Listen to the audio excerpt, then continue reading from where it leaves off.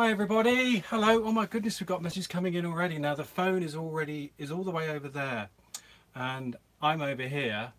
Can you see Dougal there? Say hello Dougal. There. So I can look at my computer here. If only it would tell me where my live is. Here we go, live broadcasts from Croatia. That's me. Right, and then can I see everyone's comments? Yeah, yes I can. Hello. Can everyone hear me okay? Hello everybody, just let me know. How California Camping. Now we got Sean from California Camping. He is moderating the chat tonight because obviously, as many of you know, Sean and Lizzie have already been to Croatia.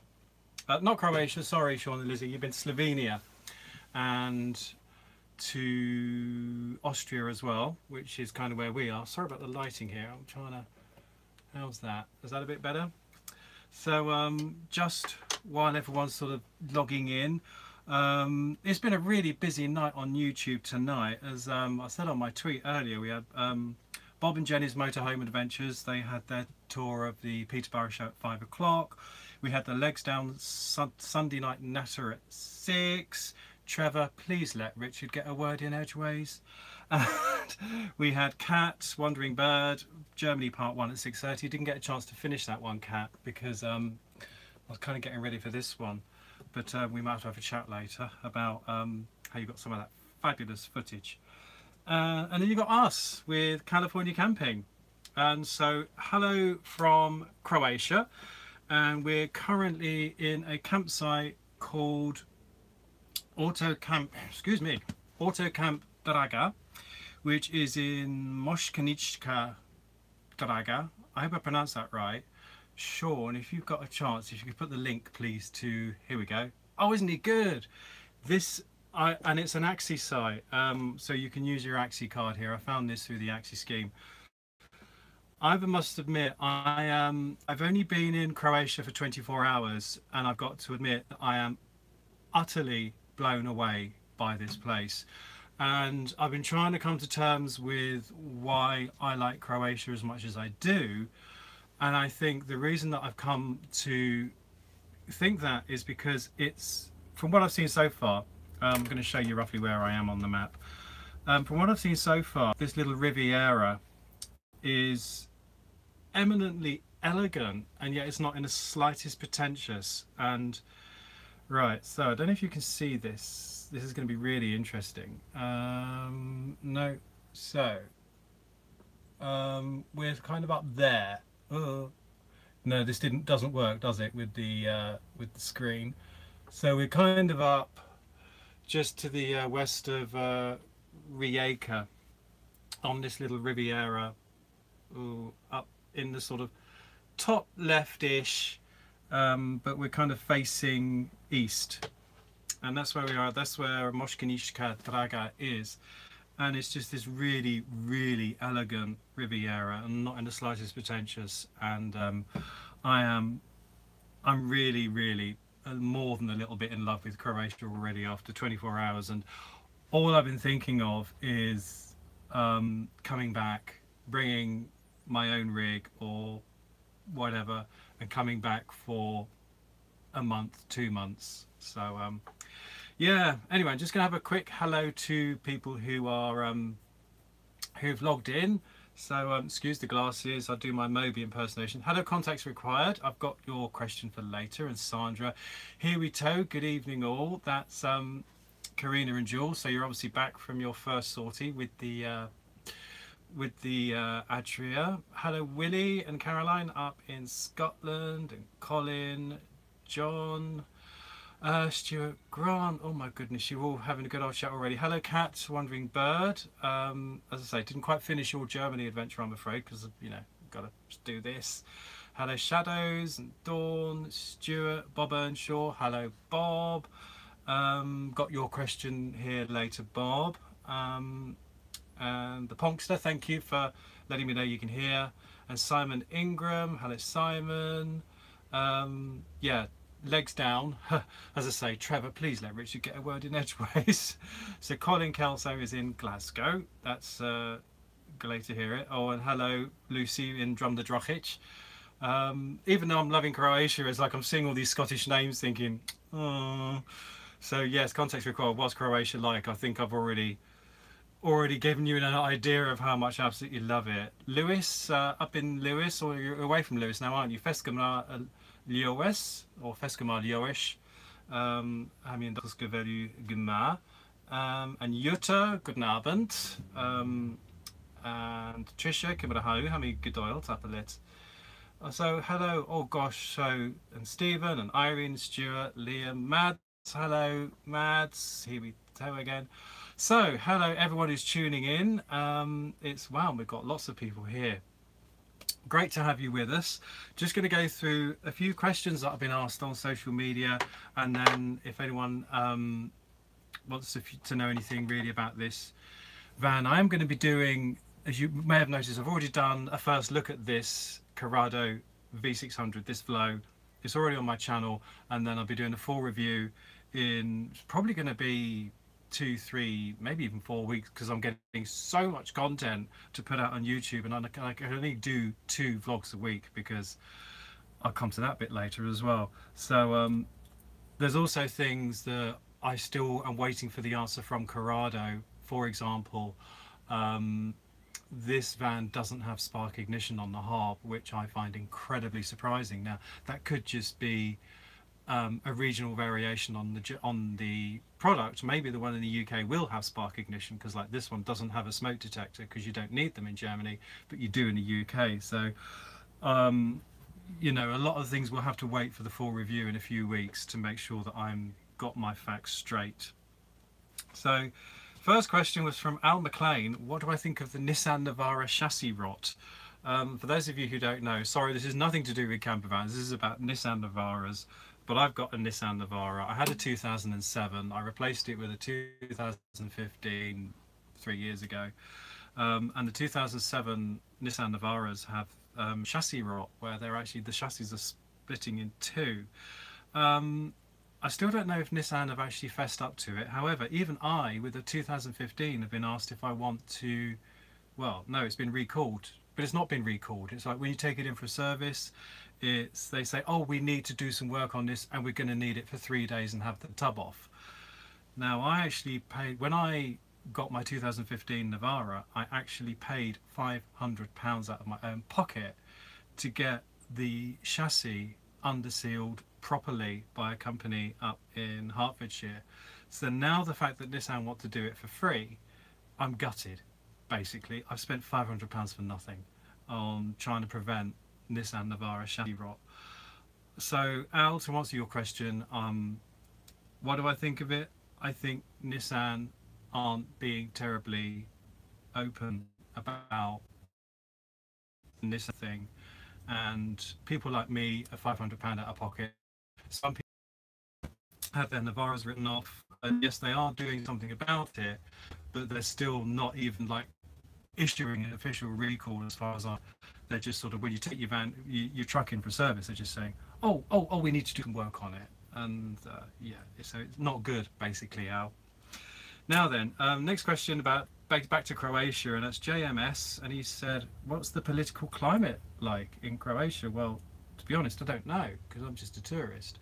All I can say is, so far, after 24 hours in Croatia, the people here have made me feel so welcome, and everyone is really polite, and everyone I've spoken to speaks English, and so yeah, are there any undertones? I don't feel them. Obviously, I feel a lot more undertones, say, if I go to Scotland, because I'm far more up with the Scottish political side. And by the way, this is not an invitation for political comment, because we try and keep politics and religion out of this channel. So political climate, don't know JMS, but oh my goodness, the people are lovely, so friendly, and they've all spoken English so far. And do they make a good cuppa? And that's what I was going to talk to you people about, which is, I am a tea man. I drink tea. I have tea in the morning, tea in the afternoon, and only after breakfast do I have coffee. I come somewhere like Slovenia or Croatia or France or Spain, and I go the other way. I have 1 cup of tea in the morning, and then I'm on coffee for the rest of the day. I had a beautiful espresso on the beach today. Got a mint tea on the go at the moment, but mint tea is always for the evening, excuse me. But I don't know, does anyone else find that you mainly stick to tea in the UK? You know, when you come across to Portugal or Spain or Croatia, you suddenly switch to coffee. I do. Or am I just weird? Don't answer that one. Now then, I'm going to do one more question, then come back to what people have written tonight. And that is someone, and I'm not going to say who, because it's not fair on them to say who, but they left a comment, I think it was on my YouTube community page, to say that they were worried that I've not uploaded onto YouTube for 3 days. Can I... Now, a lot of you will understand this, so I'm not talking down to anybody, and a lot of you will get this already, but for those of you who don't get it, there is only me. The only assistant I have is Dougal. Okay? That's the only staff I have, and trust me, he's not my staff, I am his staff. So I do the organising, the driving, the cooking, the cleaning, the washing up, and then I do the downloading, the backing up, and the editing, and the driving. Did I mention the driving and the planning on the day-to-day basis? And a vlog takes about a day to get out. So the choice is, when people say they're worried I haven't uploaded for 3 days, maybe, just maybe, I've been a little tiny weeny bit busy doing 14-hour days of driving and looking after myself and walking the dog and doing the laundry today and so on. So all I'd say is, if you want to keep up to date, then on a more real-time basis, then please follow my social media channels and stand by Sean. So the first one is on Twitter, which is twitter.com Andrew J. Ditton, and also on Facebook and on Instagram. So if my glamorous assistant, there he goes, thank you Sean, my glamorous assistant is kindly putting up the links to those social channels. So if you want to keep up and you're worried that I haven't uploaded a YouTube video for 3 days, please follow me on social media and you'll get a more up-to-date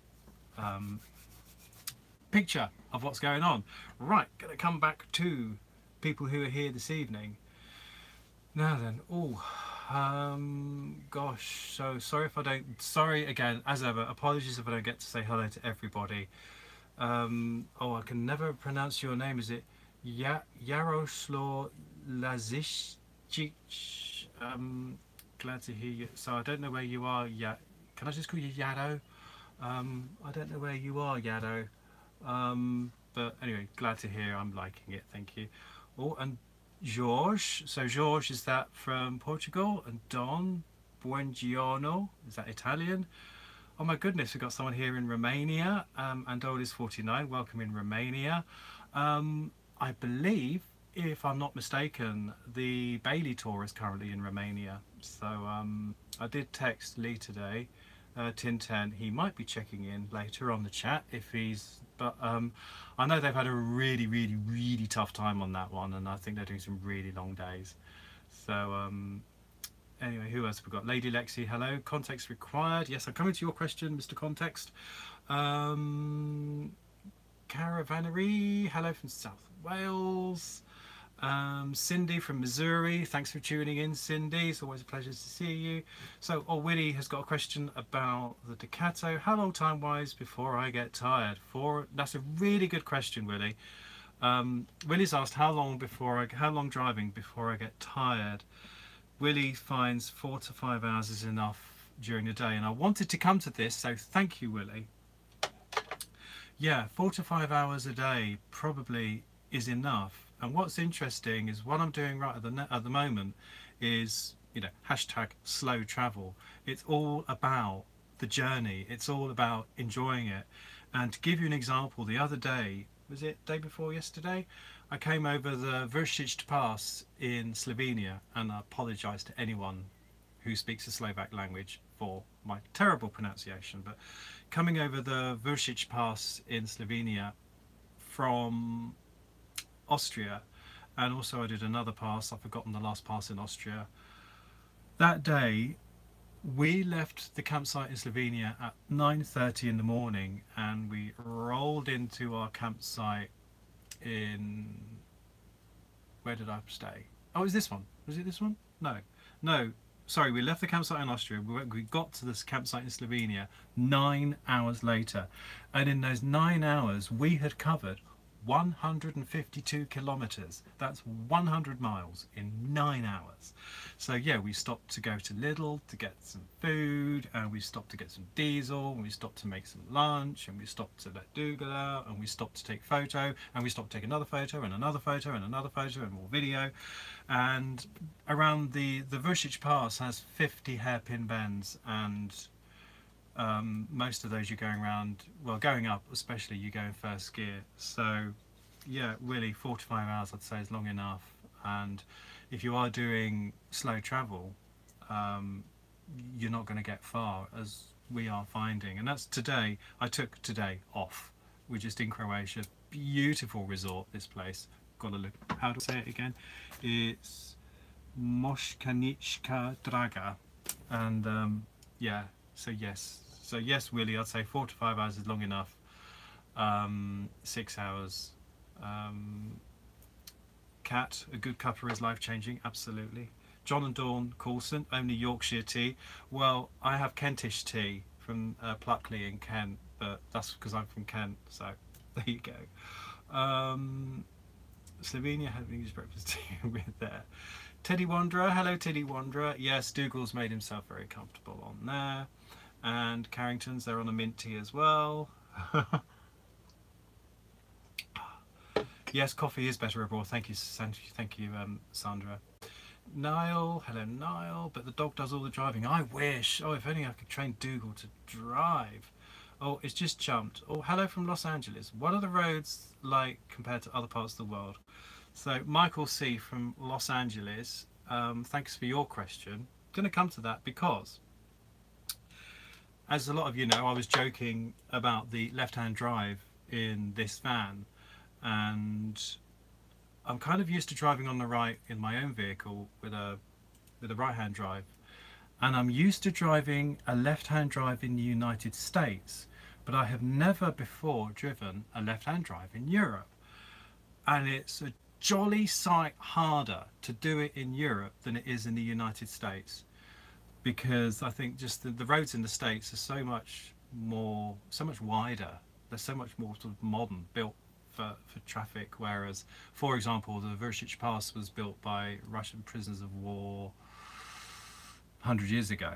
So it's, you know, I apologise right now to Corrado, but I have curbed this van a few times, which I'm getting used to it now. But honestly, anyone coming into the UK and hiring a right-hand drive car, driving on the UK's roads, is going to find that as challenging as I found driving this van with a left-hand drive on the right-hand side. All I would say is it's fine when you're not tired. So we're going back to the maximum 4 to 5 hours a day. In the mornings when I'm fresh, I'm absolutely fine with it, and then after 4 to 5 hours, then I might take a roundabout badly and curve the back wheel again.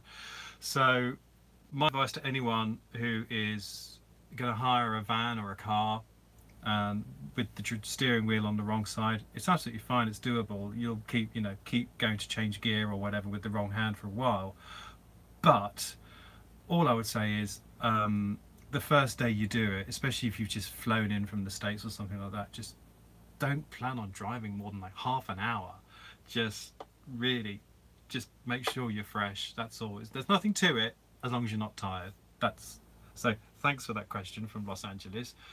Right, left-hand drive. Most American cars are automatic. Yeah, that helps as well. Context. So context required, and it's a Volvo, your badge. You've also asked me what was my dream tow car, and that was a really interesting question as well. I think your avatar is a Volvo, and when I drove the Volvo XC90 dual engine Caravan and Motorhome Club Tow Car of the Year, I absolutely loved it. Really loved it, especially when you're on electric only. It just, I cannot wait till electric cars hit the mainstream, because when I was towing a caravan purely on electric, only at low speeds, like 10, 15, 20 miles an hour, oh, it's just so peaceful and blissful. And yeah, so I do like the Volvo XC series. I would say though the favourite car I've ever towed my Airstream with has got to be the Land Rover Discovery. Sorry to be boring, but they really are gorgeous tow cars. But I've thought about your question, and my dream tow car would be a VW Transporter 4x4. Now, when I got my Navara 3 years ago, I looked at getting a VW Transporter 4x4 with the biggest, blingiest engine you could find.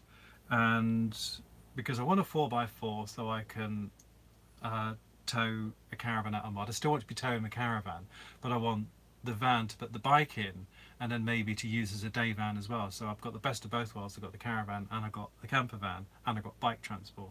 However, as any VW aficionado will know, to get a transporter in a 4x4 with the meatiest engine it's got, I can't remember which one that is, blinged up to the max so it looks the bee's knees, the cat's whiskers and the ant's pants, it was going to cost me the best part of something in excess of £40,000 including VAT. 240 PS, thank you Sean, I thought you might know that one. It was going to cost in excess of £40,000 including VAT. My Navara cost just over £20,000 including VAT because it was the end of the line, it was the end of the D40s, and at the time the Caravan Club, as it used to be called then, was running one of its member schemes where you got 20% off the price of a Navara, which brought it down to 20 grand. So it was half the price of my dream tow car, which is a VW Transporter 4x4 240 PS blinged to the max. So there you go, that would be my dream car, towing of course an Airstream Colorado. What else? And then finally the last of the pre-planned questions, and I'll come back to these, which is from Bob Earnshaw, who said he saw a Corrado 601, so the bigger version of this, at the Peterborough show. What's the bed like?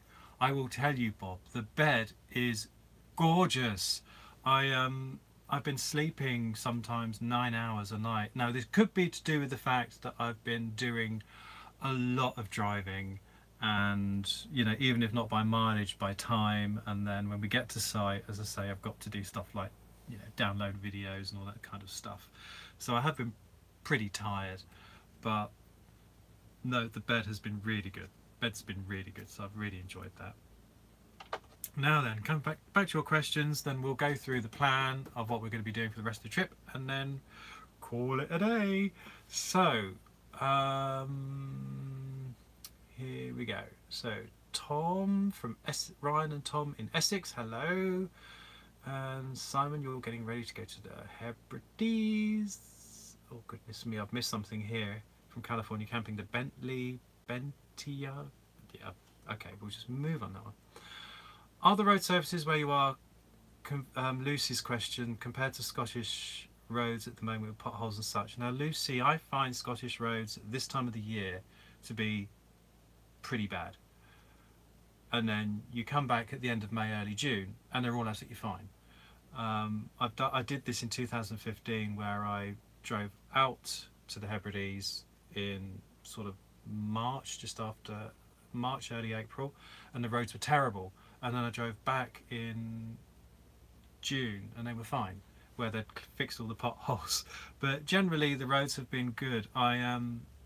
Belgium and Germany must have spent gazillions on their roads recently, because Belgium used to be quite bad for road services, as used to be Germany, and I think they've just invested huge amounts. There's loads of roadworks in Germany at the moment where I think they're replacing their roads, so they are investing heavily in their roads, and they are very good, I have to say. I've been pleasantly surprised, and here in Croatia so far been very good. Now, will I be doing stealth camping? No, because wild camping is illegal in Slovenia and as good as in Croatia, and I am being accountable for my camping on YouTube, so no, I will not be, I'm afraid. Hello Louise. Oh yes, and Kat, she nearly got run over by an electric car. Yes, that's the problem with it. And electric buses, hybrid buses. My friend Steve was over from Seattle last week, and he nearly got run over by a hybrid bus because he just didn't hear it, because he was used to diesel engine buses from 20 years ago when he lived here. Christiane, driver sits to the middle of the street as long as you drive. Yeah, trust me, Christiane, it takes a while to get the hang of it. Park Nest, hello. Oh, so you saw a T25 with four-wheel drive? Oh, I say. Chastepi, hello from London. How do you find Wi-Fi and upload your vlogs from Stelios in London? The site Wi-Fi here is incredibly good. I hope you can sort of see me right. I can see on my laptop. It doesn't look terribly good, but the Wi-Fi I found on sites in Austria, Slovenia, and here in Croatia has been infinitely superior to the site Wi-Fi's generally in the UK, and it's free here as well. Willie, have I looked at the Amarok? Yes, I have. I do like the Amarok. It's just that bit more expensive than the Navara, and I know this sounds really silly. The handbrake's on the wrong side. I'm sorry, if you're going to sell a car in right-hand drive guys, do it properly or not at all. So yeah, it just bugs me that. Fifth wheels keep on the turning. Now I'm spending more time in vans with fixed beds when I move to an Airstream or another band with a fixed bed. It's not so much the fact it's a fixed bed, it's the fact it's a proper mattress. Yeah. I'm finding my back is starting to hurt a bit in the make-up beds, so we will see. We will see. Those of us that tow Pennine. Oh, Niall, so you got a Pennine, yes. 4G signal. Yeah, 4G is pretty good as well, Park Nest. The only country that surprised me was Germany, because the phone signal in Germany was pretty awful actually. The 3G wasn't and the 4G wasn't, and most of the time I was on edge. Whereas, so I don't know quite why Germany was so poor when Belgium and Slovenia and Croatia have been really good. So yes, Wi-Fi. Oh my goodness. Bob Earnshaw, they're off to the Hebrides along with Simon Ingram. Hello Mr. Trudgeon, hello the Trudgeons, welcome. Fashionably late. Oh, Stephen's here. Hello Stephen and Carla. So they've enjoyed the Scottish Roads. So Carla's blog was the Legs Down blog of the week this week. So I don't know if I didn't ask Sean to get that link ready, but Stephen, if you've got the link to Carla's blog, if you could put it on the chat, that would be great, because it's really well worth watching. Hello Marilyn, welcome, and Catherine, and oh, it's just jumped again. I hate it when it does all this jumping. So I think there's some chatting going on here. And Michael in Los Angeles, do I miss the room of a travel trailer compared to the van? That's another great question, Michael. You're rocking on the questions tonight. One thing I wanted to say was, everyone is aware that this van is the same layout as the one I took to Scotland. The experience I'm having in warmer weather is night and day, because most of the time that door is open and we've got the daylight coming in. I'm hardly ever sitting at this dinette, and thank goodness, because it's really uncomfortable. Most of the time we've got that two-lay awning pulled out and sitting on the step or sitting outside, or this afternoon sitting on the beach. So yeah, night and day. I don't miss the room of the travel trailer so much because of the warmer weather.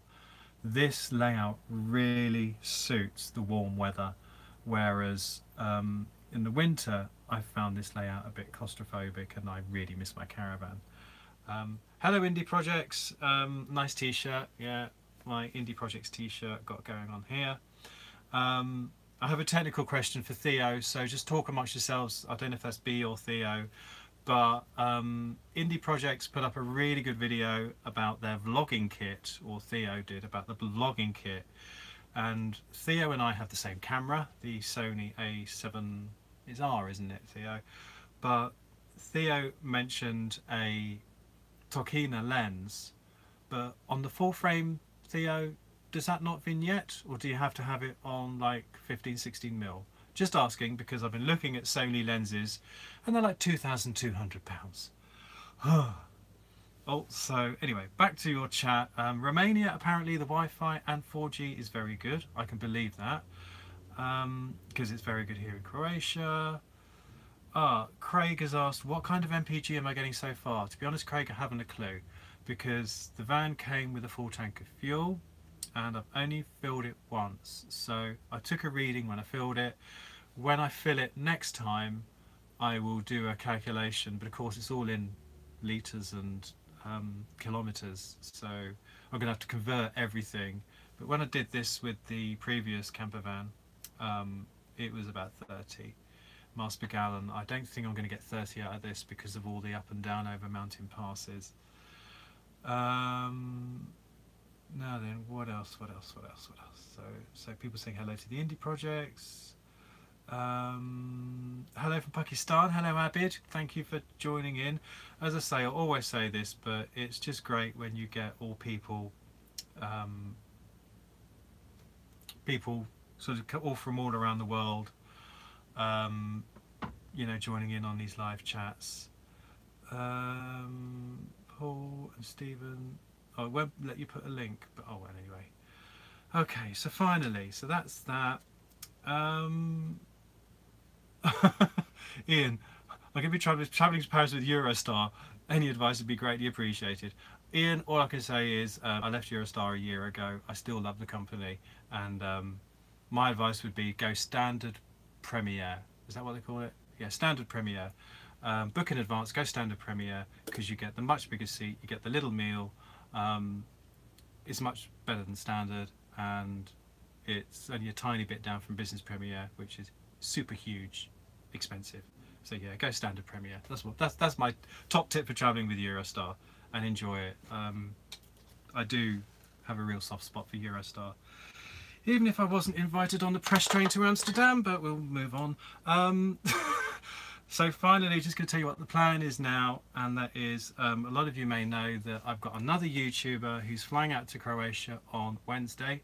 He's going to be joining me. His name is James Popsis. He runs a very popular photography channel. He is a hoot.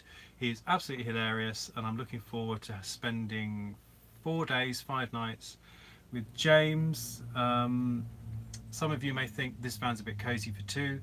Yeah, I've got his tent and his mattress and his sleeping bag under the bed. He's outside. Because I'm mean like that. I'm really cruel. But I've told him if it rains, I'll let him sleep on the floor, you know.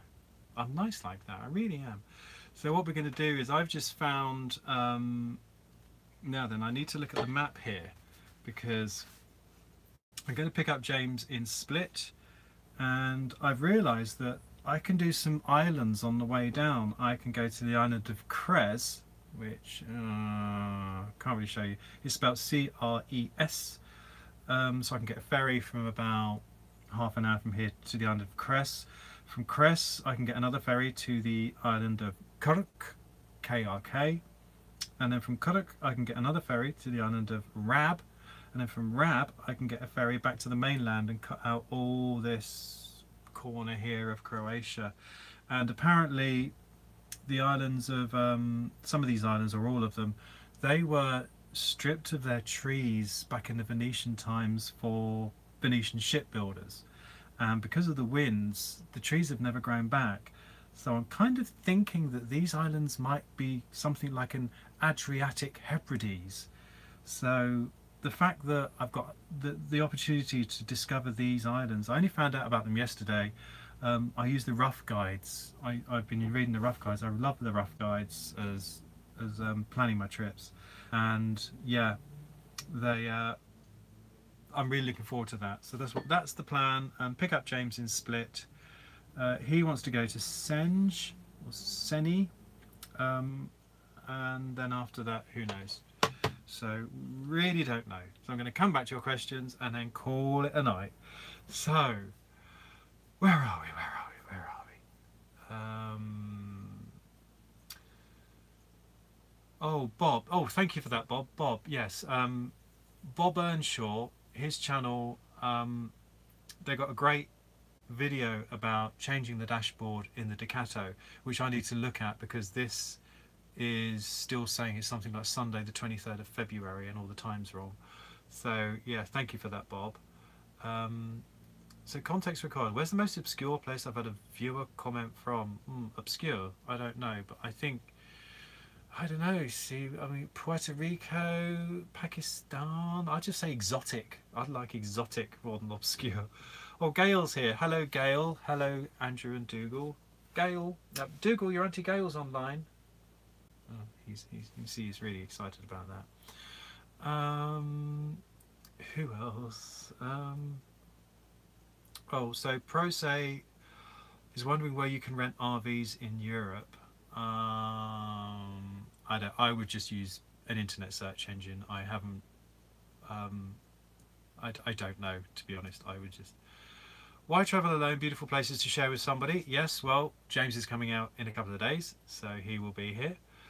Crez is amazing. Thank you, Peter. That's nice to know because I know nothing about it. Favourite place you visited in a caravan, motorhome, tent? Outer Hebrides. Next one. Oh, goodness me. Willie says there's quite a few naturist islands in Croatia. We'll have none of that nonsense, thank you. No, gosh, none of that. No. Yes, the address. So, yeah, sailing or kite surfing. I didn't bring my kite, Sandra. I will do when I come back for 3 months with all my toys on my motorbike, because my goodness, there will be. Lost weekends. How many electrical points are there in this van for charging? We've got 240 volts. We've got 1, 2, 3. I think we've got 3 240 and 2 12 volts. So I think that's that. Phil and Juliet. Oh dear, I'm losing Lukey. Right, so I don't believe Dougal's sleeping. Yes, he is, Nuno. Dougal is sleeping here. Yes, right. Dougal running free on a naturist beach. All right, can we just cut the whole naturist thing? Right, I will not be vlogging from any naturist things whatsoever. I still remember someone suggesting I did that, and then no. I am definitely a clothes on kind of a person. But again, that's why I like Scotland, because you usually have to wear clothes in Scotland. Right, so I think that is roughly it. So as I say, next vlog should be out on Wednesday.